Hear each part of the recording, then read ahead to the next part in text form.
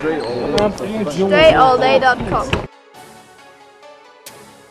What's up, everybody? Dre Baldwin, DreAllDay.com. We're here for the next installment of the What Should I Do series. This question is coming from Matthew. He says, Dre, I'm grinding really hard to get better at basketball, but I'm always stuck in a situation where the guy I'm playing against is bigger and taller than me. I play power forward, so I could use some guidance. What should I do?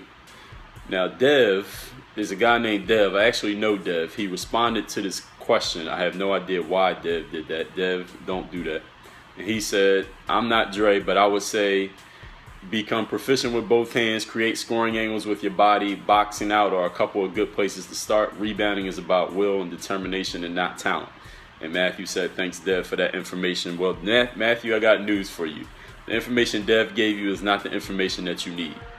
Now, Dev, what he said is pretty generic, which is why I tell people not to respond to the comments that people leave for me, because I'm going to tell you something that you probably wouldn't hear from most people. And that's the reason why I'm the one making these videos and not in the comments. So, Matthew, here's what you really need to know. You're playing against players who are bigger and taller than you, and you want to get better at basketball. That's the only information you're giving me. Your position doesn't matter. So they're bigger and taller than you.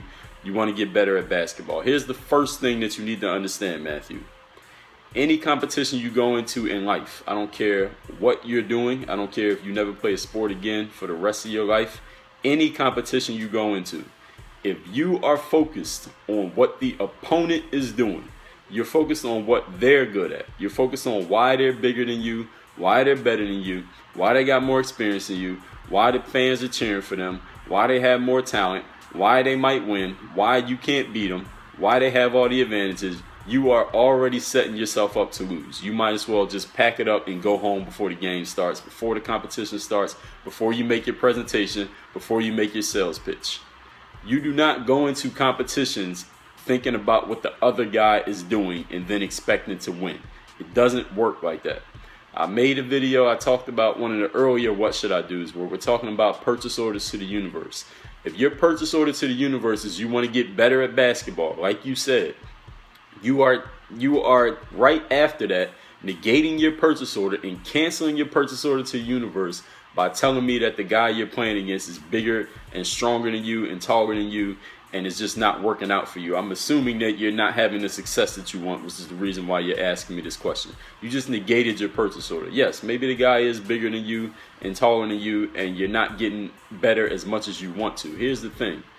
You got to get yourself in a mental state that you're focused on you, that your game gets to the point. First of all, the mental state. First of all, you got to be completely focused on you. Don't focus on the opponent. I don't care how good they are, how big they are, how tall they are. Focus on yourself. Focus on yourself and focus on what you want your game to be. So figure out where you see yourself. Where do you see yourself as a basketball player? What skills are you going to have? What are you going to be able to do on the court? How are you going to make your teammates feel? How are you going to make the people watching the game feel? How do you want somebody to feel after they see you play? What do you want people to say? Like, damn, that guy, fill in the blank. What do you want people to say about your game? Focus on that, because when you do that, you know what you're doing. You're putting everything on you. These are all things that you control. You're putting all the focus on yourself. Once you start focusing on outside factors, the other guy being bigger, the other guy being taller, the coach, the fans, the refs, now you're taking the situation out of your hands. The more you put it outside of yourself, the less control you have. And if you want to be dominant, you want to get better at a sport like basketball, you have to put yourself in control of as many things as possible, which means complete focus on yourself, because you have 100% control of yourself at all times. Yes, of course, you want to be good dribbling with both hands. Of course, you want to be able to create scoring angles with your body. Of course, you want to be able to box out and grab rebounds. Listen, Matthew, you didn't come to me to learn that. All right, you can learn that from any fool on YouTube. You can learn that from any bum on the street or any clown at the local rec center or at the park. Anybody can tell you that. All right, that's not news to you, is it? I don't think so. What you really need is some more advanced information, which is stop focusing on the opponent. I don't care how big the other guy is. I don't care how tall the other guy is. Think about this.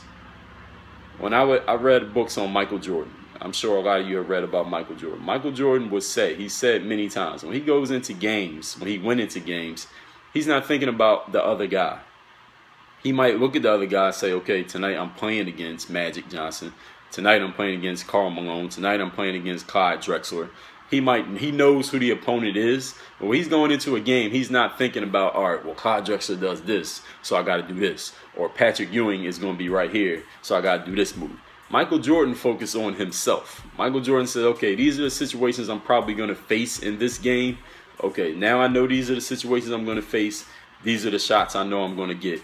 Now let me completely focus on me. He put maybe 5% of his focus on who the opponent is because he would make slight adjustments based on the opponent. And then everything else, the other 95% was all about Michael. I'm focused on me because when Michael Jordan would say, Tony Robbins once said, I talked to Michael Jordan, Tony Robbins, the life coach, the speaker. He says, you know, I asked Michael, why is it that you're so good? How are you so much better than everybody else? And Michael said, it's not necessarily a skill thing. It's because I have standards that are so much higher than anyone else. I don't go out every day and compete against Clyde Drexler and Magic Johnson and Scottie Pippen and Gary Payton. I don't compete against them. I compete against what my best could be. I'm focused on me being better today than I was yesterday. I'm not focused on being better than Clyde Drexler. I'm focused on being better than me. And my standards are that high. That's why Michael Jordan won 6 championships. Look at his contemporaries. None of them was even close except Magic Johnson. None of those other guys in the 90s were close to him.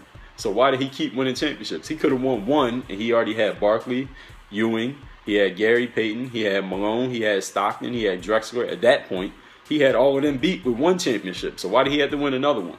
And another one, and then 3 more after that? Why did he do that? Because he wasn't competing against them. He was competing against himself. What does that have to do with you, Matthew?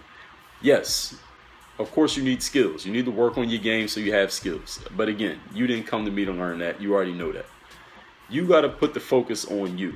If you want to get better at basketball, first of all, figure out what it is you want your game to be. What do you want your game to look like? Visualize it. See in your mind what you want Matthew at his highest potential to be. Second of all, ask yourself what skills you need to develop that you don't have now that is going to close the gap between that vision and the reality of where you are right now. Third, you start developing those things. And when you're developing those things, you're going to be developing the mental edge. Because the mental edge to the physical edge is as 3 is to 1. That's what Napoleon Bonaparte said, the great French general. The mental edge matters 3 times more than the physical edge. So what you're doing mentally matters a whole lot more than physically. The same thing when we talk about your opponents. If you're defeated mentally, it doesn't matter what skills you got physically. How many of you have seen a basketball player who was really big and really tall getting his ass kicked by a basketball player who was smaller than him? All of you have seen it happen before, right? So it's not impossible. Doesn't mean just because a basketball player is bigger than another basketball player that the bigger guy is going to win. We all know that that's not true. We've all seen that. That's not news to any of you. How many of you people seen a big guy get beat up in a fight by a person smaller than him? We've all seen it. Height does not equal success. Mentality equals success, Matthew. So that's what you need to focus on. We all know you need the skills. That ain't news. You already know that. You didn't come to me to learn that. So keep working on your skills, but start working on your mental game. That's the answer to that question, Matthew. Thank you for asking it. And Dev, no more information from you. But nice try. That is it for the what should I do for this one. Any of you have a question for the next installment of What Should I Do?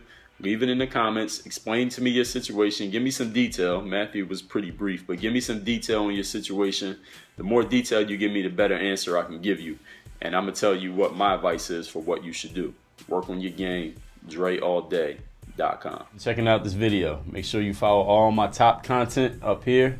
Follow me on all your favorite social networks right over here. And make sure you are subscribed to catch all the new content I put on this channel every single day.